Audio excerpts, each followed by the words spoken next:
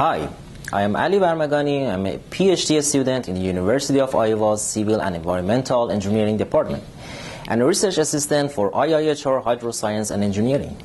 My research focuses on developing a model that estimates the previous day's evaporation on surfaces all across Iowa. This is important because it can be used to help predict flooding, which has been an issue in Iowa in recent years, including the historic 2008 floods. Using the forecast model, we will also be able to inform farmers about whether or not they need to irrigate their land on a day-to-day basis and help assess fire danger in different areas. To develop this model, we are using satellite data. There are some discrepancies between the information given by the different satellites that needs to be cleared up before the model is finalized. After the model is developed for Iowa, the same method can then be applied to other states and other places around the world.